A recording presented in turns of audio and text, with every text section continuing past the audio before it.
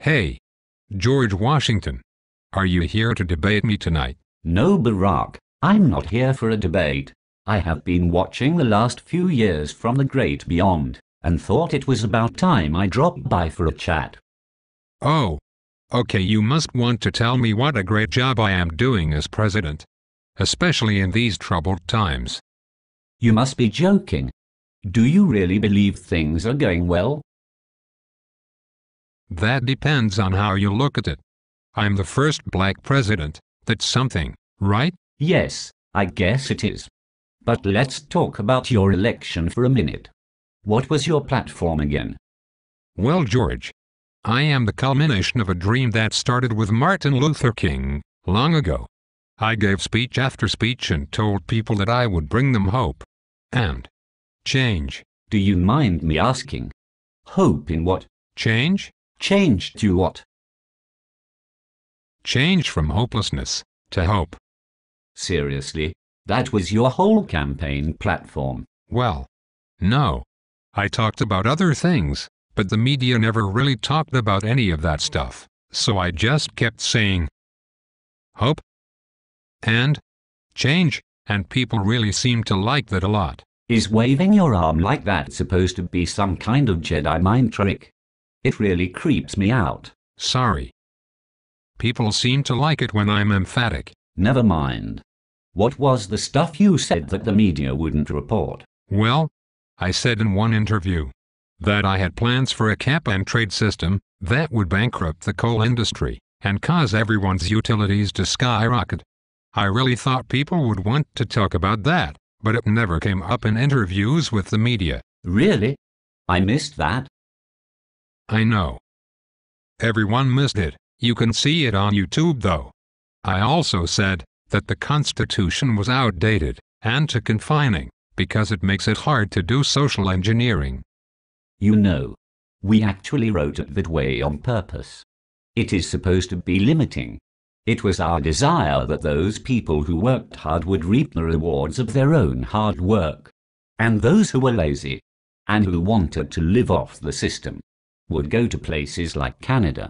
We didn't want future generations to try and confiscate money from the wealthy to give to others, and create class warfare. We wanted government to stay out of people's way, not try to provide their way. Oh. Well then.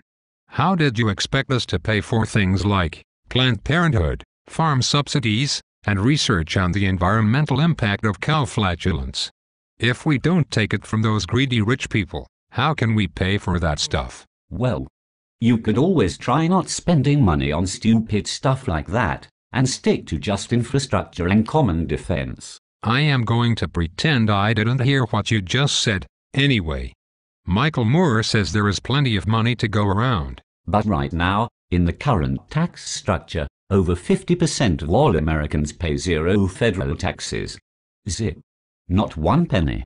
In fact, some of those even get refunds of money they're never paid in.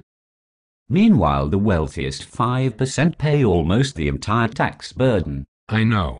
Those greedy rich people? No.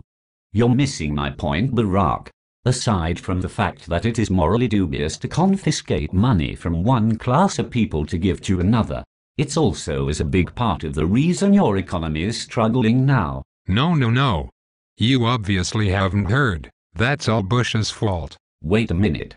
The economy crashed because banks were making loans to people who never should have gotten them in the first place. And weren't they getting pressure from people like Janet Reno and others in government who thought it looked good politically to get home ownership up? This started in the Clinton years but continued steadily all along through the Bush years. And by the way, didn't you have a Democratic Congress for a big part of Bush's presidency? No.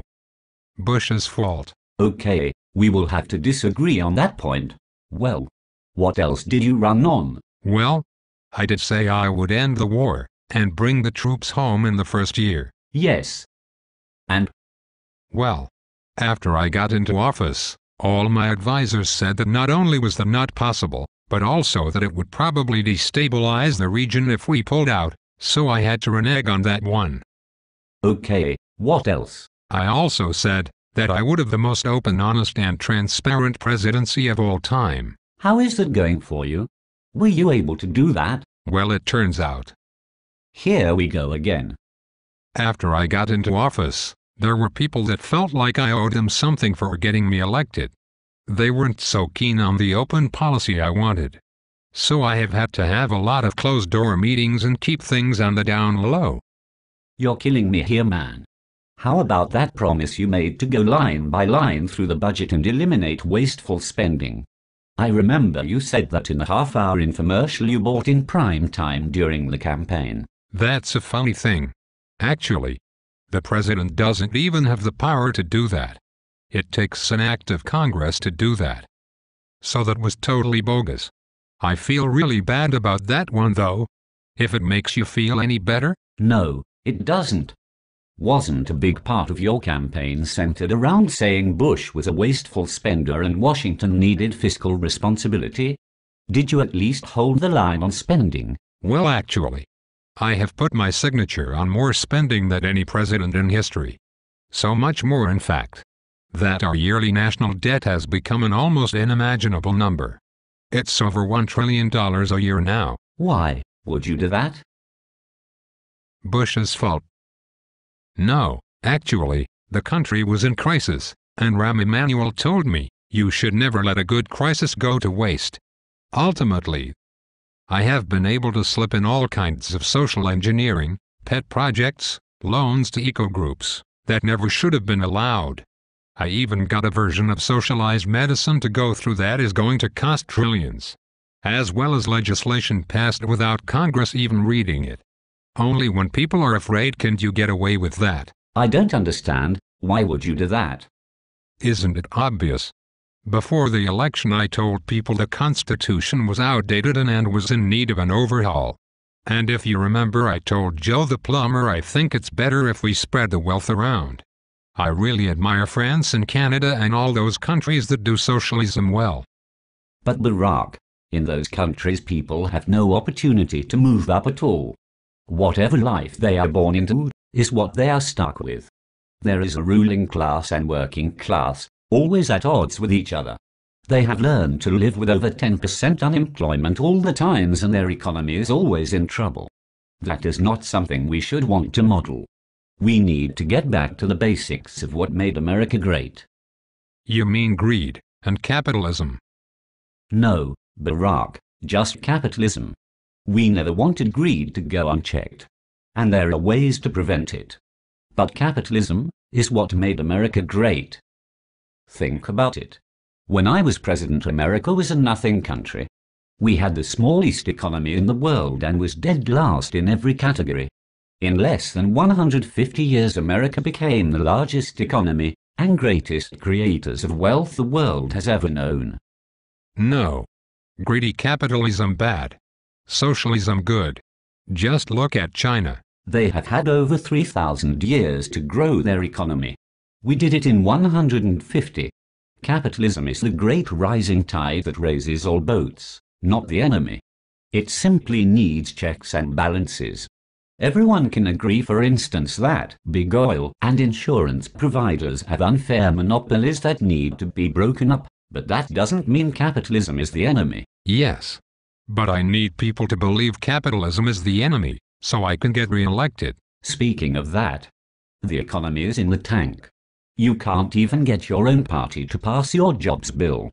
Unemployment is still near 10%. We have become a joke to the rest of the world.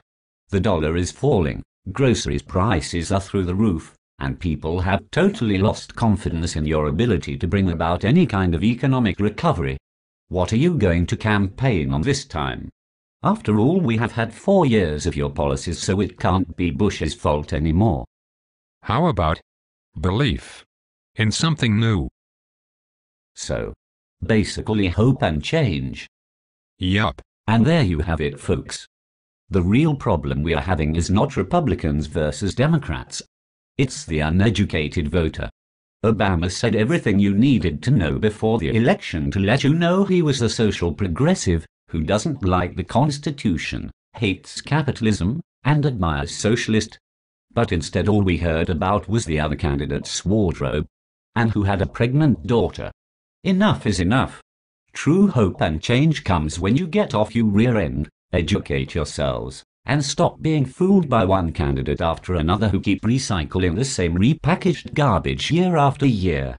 Please do the country a favor and don't vote if you are going to get your news from Saturday Night Live or Comedy Central. It's too important.